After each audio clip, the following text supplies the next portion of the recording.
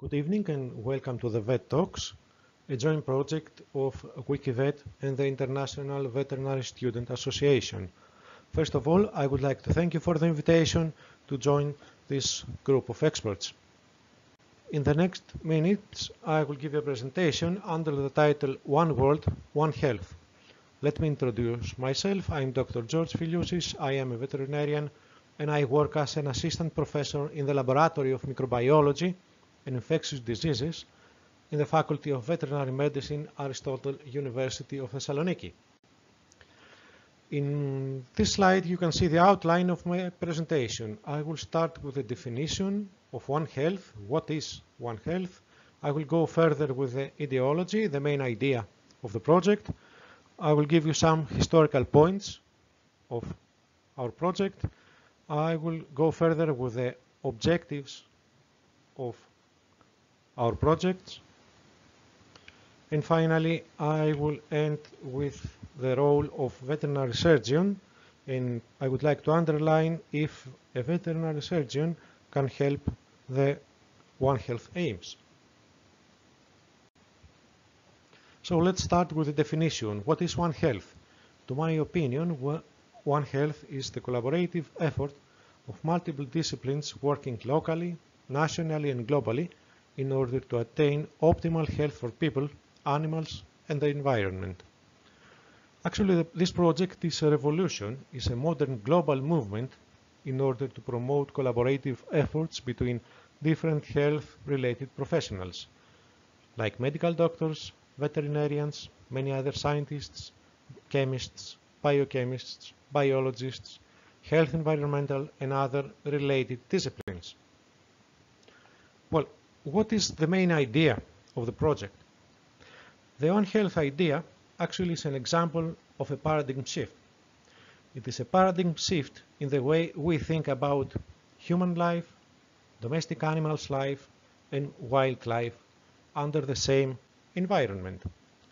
As we can clearly understand, it's not a single institution, but One Health is many institutions and many individuals. One Health is not about one disease or a few main listed diseases. It concerns all human and animal diseases and all related ecologies. It's not owned by anyone. It belongs to all professionals. All professionals are welcome to contribute if they can help the One Health aims, of course. Well, the history of the project. Actually, the history of the project has started by an observation of a veterinary surgeon, and that was Dr.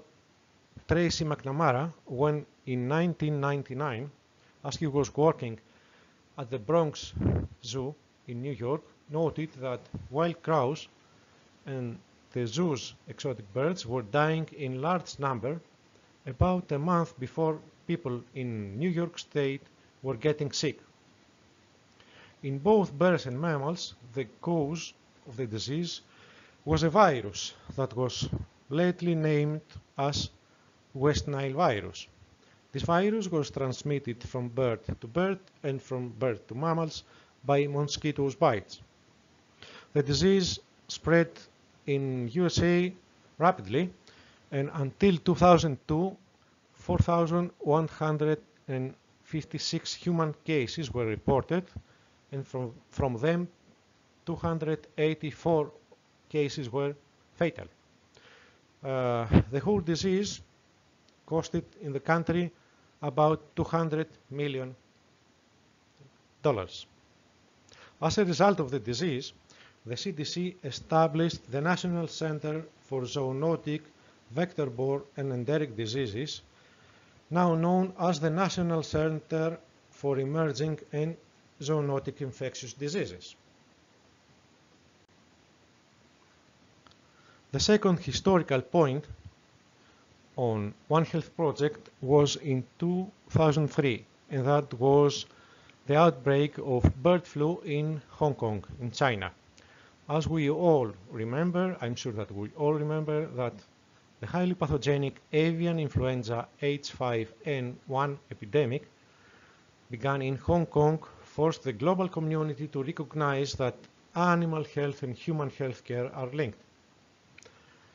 This outbreak in 2003 infected 18 people, killed 6 of them, and required the culling of 1.5 million of birds. Furthermore, I would like to present you two more historical points. The first was in 2004, and that was the Manhattan Principles.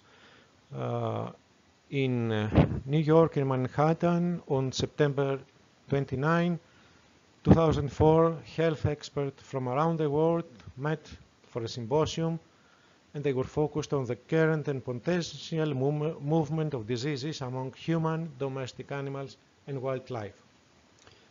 And the second point is the Hanoi Declaration in 2010, in April 2010, that took place in Hanoi, in Vietnam, in recognition of the particular global threat of H5N1 and other emerging or re-emerging zoonotic diseases. The Food and Agricultural Organization, the World Health Organization, and the World Organization for Animal Health agreed upon and signed a strategic framework to work more closely together. Well, in simple terms, this means that the three world organizations formulated a worldview which would benefit farmers, animals, and other living creatures, the world ecology, and of course man himself. And finally, the One Health project is formulated, and now we can clearly see the main objectives of the project, which are the following: develop surveillance capacity in national, regional, and global level, strengthen public and animal health capacity to prevent, detect, and respond to disease outbreaks at national, regional, and international level, strengthen national emergency response capability, including a global rapid response support capacity, promote interagency and cross-sectoral collaboration and partnership, control existing or re-emerging infectious diseases, and finally conduct strategic research in order to avoid new diseases.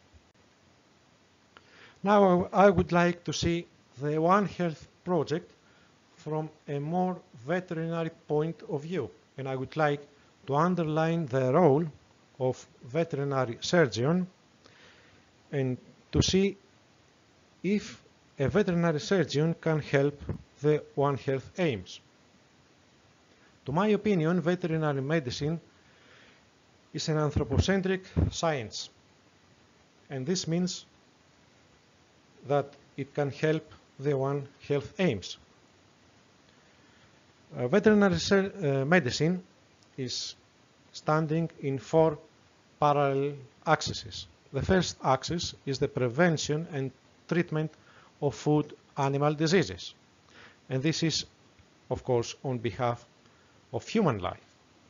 The second axis is the prevention of zoonosis, of course, again, on behalf of human life. The third axis is the support of physical and mental health of humans with pets. And last but not least is the hygiene of food, of course, on behalf of human life. And in the next few slides, I would try to be more specific on this. Well, to my opinion, a veterinary surgeon can help the One Health aims, first of all, by using antibiotics properly. Antibiotics are naturally produced semi-synthetic or synthetic substances with bacteriostatic or bactericidal activity. They are designed to have as much selective toxicity on the bacteria as possible. And in this slide, we can see the use of antibiotics in veterinary medicine. We use antibiotics for therapeutic purpose. This means we use them in order to treat only the clinically diseased animals. We also use antibiotics for metaphylactic purpose, meaning that we treat all the animals of the herd and not only the clinically diseased. And now comes the improper use of antibiotics, which is for prophylactic purpose, meaning that we use the antibiotics in order to prevent and control common disease events. Finally, we use these substances for subtherapeutic purposes in order to gain weight in our food animals or like growth promoters. And as we all know, from 2006, the subtherapeutic use of antibiotics is not allowed in all European countries. Well, the main problem of using antibiotics not properly is the production of antibiotic-resistant bacteria. Usually, bacteria are susceptible to many categories of antibiotics. But they can become resistant, first of all, by a mutation on the genetic material. This is not so common. And secondly, which is more common, by the adoption of antibiotic resistance genes that are transferred horizontally, usually by plasmids. In both cases, the resistant strains are rare in the whole bacterial population. But under antibiotic pressure, which is the result of the improper use of antibiotics, they are not minority anymore. They are multiplying. And now the problem starts. And the problem is not so new as we believe. In this slide, I will present you a paper of 1976 entitled Changes in the Intestinal Flora of Farm Personnel After Introduction of Tetracycline Supplemented Feed on a Farm. Within 5 months after chicken on a farm were fed with tetracycline supplemented feed, 31.3 of weekly fecal samples from farm workers contain more than 80% of tetracycline-resistant bacteria.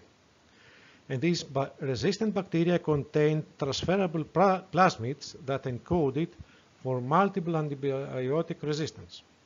In contrast, on 24 other farms that chickens were not fed with tetracycline supplemented feed, only 6.8% of weekly fecal samples from farm workers contain tetracycline-resistant bacteria. In this slide, you can see another study entitled Phenotypic and Molecular Characterization of Multidrug-Resistant Salmonella enterica Serover Hadar in Greece from 2007 to 2010.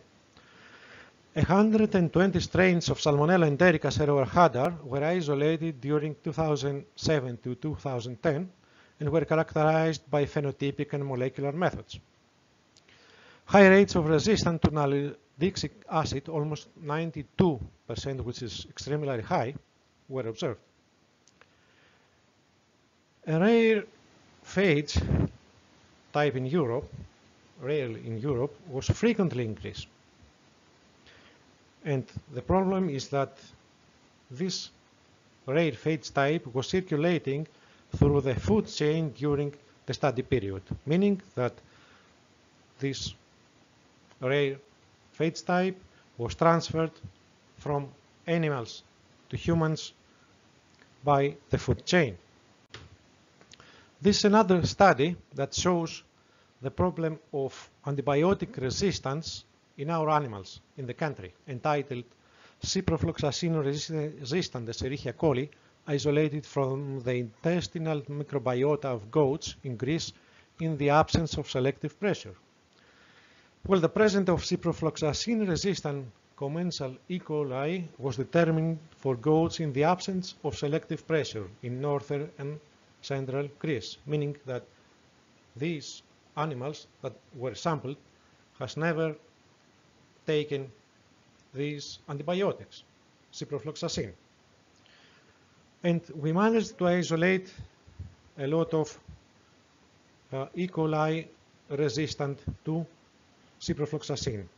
Our isolates were categorized in 3 groups. In the first group consisted 7 isolates that were also found resistant to tetracycline. The second group consisted of 10 strains that were not resistant to any other antibiotics, and the third group consisted of 2 strains also resistant to sulfamethoxazole. And this is the first report of ciprofloxacin-resistant E. coli isolated from goats in Greece. And these are unpublished data of one of my collaborators, Panagiotis Galatsanos, working on the dissemination of methicillin-resistant Staphylococcus aureus from clinical healthy dogs to their owners. Hopefully we will try to publish our results. As you can see in the slide, we present 3 different methicillin-resistant Staphylococcus aureus isolates. Number 1 and number 2 were isolated from healthy dogs, from clinical healthy dogs, while number 3 was isolated from a human, from an owner. All the 3 isolates were analyzed by polymerase chain reaction, and the PCR products were sequenced. As a result, we find that there was a high similarity among the products of dog isolates and the product of the human isolate. Probably this means that there is a dissemination of methicillin-resistant Staphylococcus aureus from the clinical healthy dog to their owners. And in this slide, we can see a report from the United States that reports the first case of bacteria resistant to antibiotic of last resort. The antibiotic resistant factor MCR that encodes resistance to colistin has been found in the United States for the first time in a person, and separately in a stored sample taken from a slaughtered pig. Probably it is the end of the road for antibiotics unless we act urgently, says the Center for Disease Control and Prevention. We can all understand that the cost of antibiotics is increasing, while the effectiveness of them is decreasing. It seems that now is the time to find new ways in order to face emerging diseases. And the One Health project is a very good start. And this project, the veterinarians must be in the first line. Thank you very much for your attention.